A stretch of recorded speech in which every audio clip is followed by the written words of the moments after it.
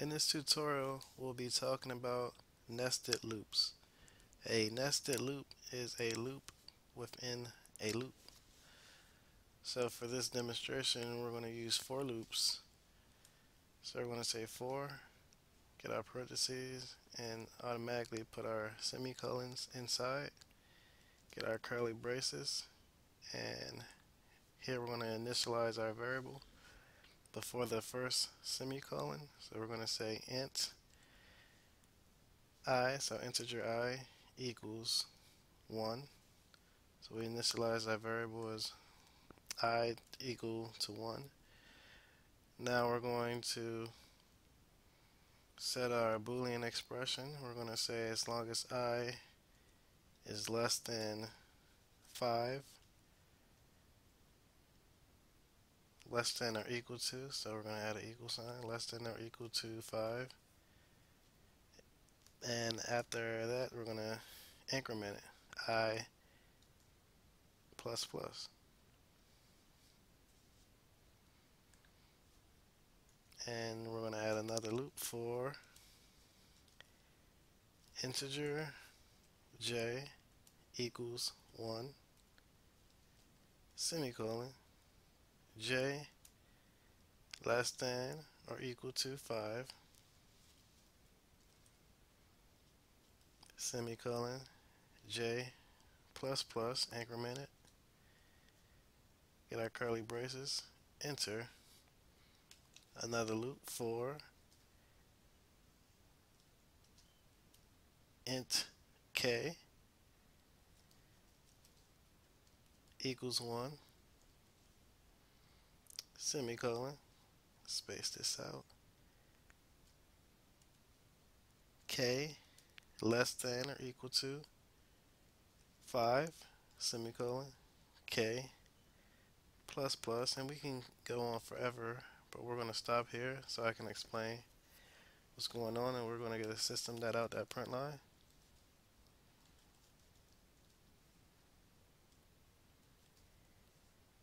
And we're simply going to add all of our variables. So we're going to say I plus, we're going to get a string here for a space, plus j. Let's just space it out, make it look easier to read. And we have to add a plus here, space, add another plus, and k, and semicolon. Now we have our loops. So we have a loop within a loop within a loop. So we have 3 loops. So we're going to run it. And as we look at the outcome here, with nested loops, the outer loop, which is our third loop, k, has to finish before the next loop can run, and our second loop has to finish before our first loop can run. So it's in order.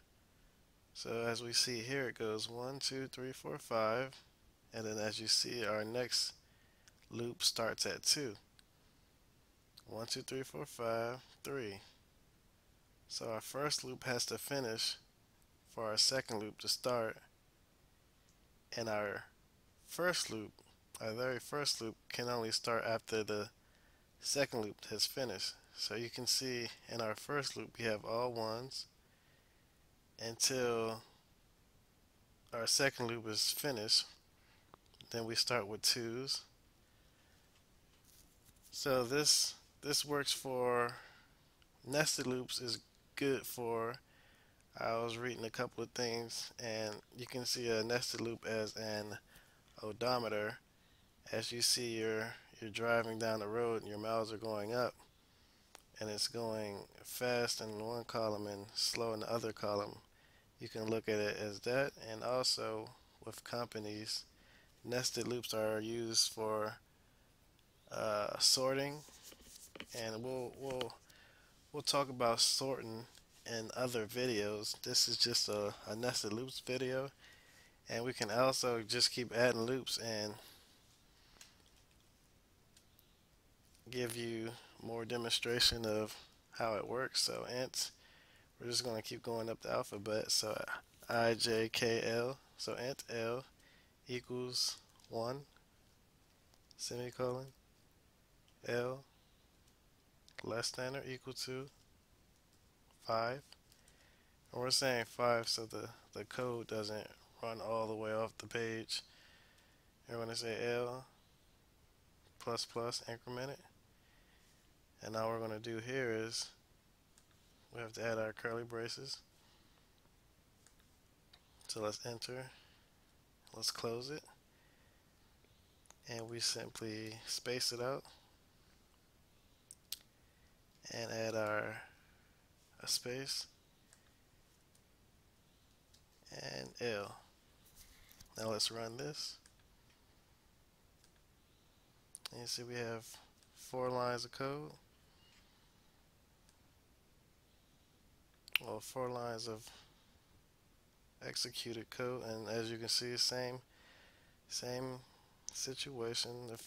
The last code has to finish before the third code, and then the second code and the first code. So you can see how the numbers 1, 2, 3, 4, 5.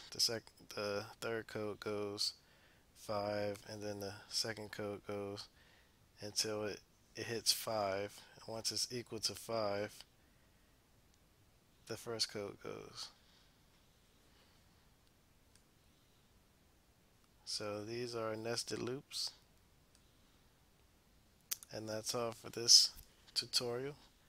Make sure to subscribe to see more. Thank you.